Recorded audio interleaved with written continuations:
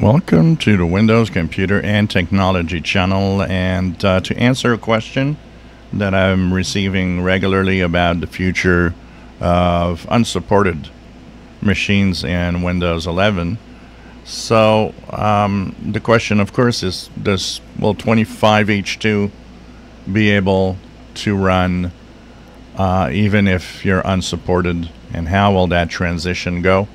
Well, here's the thing, like every big or every feature update they call, so 24H2, when you want to move on to 25H2, it's going to come through a Windows update. That's always the way it does it.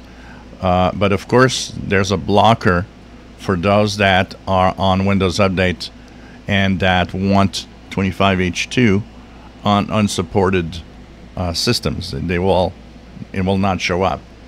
So like all other versions, you will have to use the bypass tools and install Windows to move on to 25H2 on unsupported.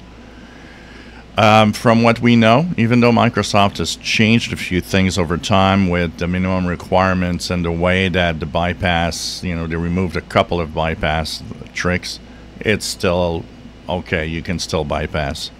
So from what we see, and I know that a few people are actually running insider builds unsupported that are known to be what should be as close as 25H2 as possible, there doesn't seem to be any problem.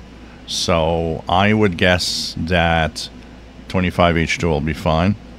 And even though Microsoft says it's your own risk, if you do that and so on, I somehow doubt, especially at this time now, I pretty much doubt that Microsoft will ever remove the loopholes that we can use to move on to Windows 11 on unsupported machines.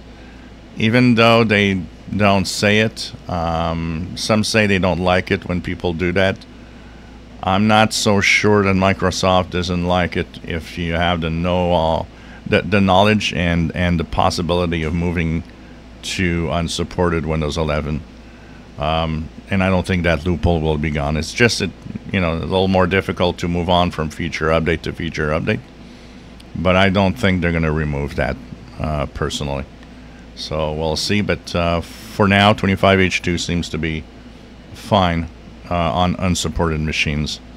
If you enjoy my videos, please subscribe, give us thumbs up. Thank you for watching.